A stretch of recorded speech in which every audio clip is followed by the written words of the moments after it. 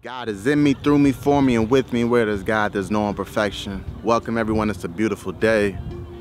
I started to really think back on me when I started my spiritual journey, when I started really wanting to go within, figure out life, figure out my purpose, figure out why I'm here, figure out the bigger picture, and really learn more and more about myself. And I started seeking out knowledge. I started seeking out books. I started really testing the waters and seeing and really opening my mind up to more and more knowledge, more and more perspective, and learning that way. And what I realized is that a lot of the teachers, a lot of the gurus that were coming into my life, whether they knew it or not, were simply just reminding me of what I already knew. They were reminding me of concepts, universal laws that I really, down to my core, understood, but somewhere along the way forgot. And they were essentially reminding me why I'm here. And I think a lot of the teachers in our life, I think the universe puts them in our place to do that. And that we're constantly growing. We're constantly trying to, once we really jump on this journey to better ourselves, we're constantly searching for more and more of the answer, to be peaceful, to be happy, to really be connected. And what I learned was that, for me especially, I took this knowledge and I was just so excited about it, just learning more and more perspectives, that I started speaking on it. I started really feeling like I understood it. I figured it out. I cracked the code, and all these things went through my head, but I hadn't put in the work into my life yet. And I realized that knowledge isn't anything without action, without application. And it doesn't matter how much you know if you're not really doing the work yourself, then you truly aren't getting the experience. You're not teaching the lessons that you're supposed to teach, that you're supposed to learn. And I learned that along my life. Things were happening, things were still coming up, and I know what to do, but I'm not able to fully act in it because there's so much built up blockages in my soul. My energy wasn't even ready to do what my mind wanted it to do because it wasn't ready.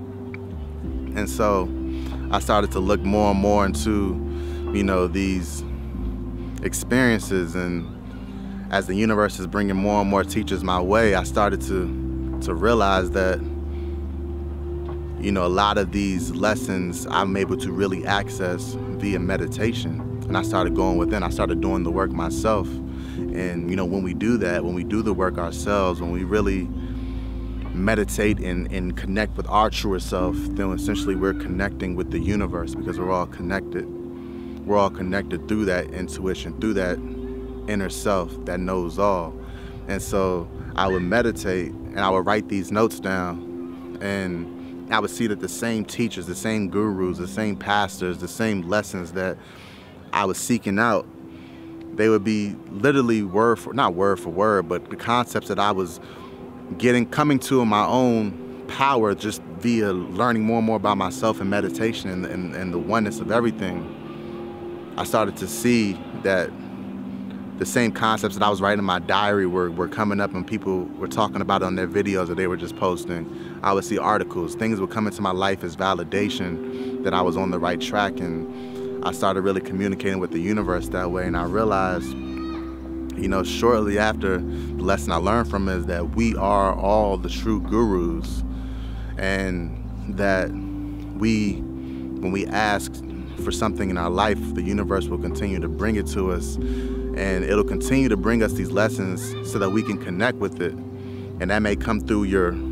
partner, it may come through your coworker, it may come through a teacher on Facebook, on YouTube, it may come through an article on the news, but the universe will present these lessons to you so that you may continue to learn from it, because that's the only way you'll understand, is if you hear it through somebody else, or you hear it through a writing or anything like that.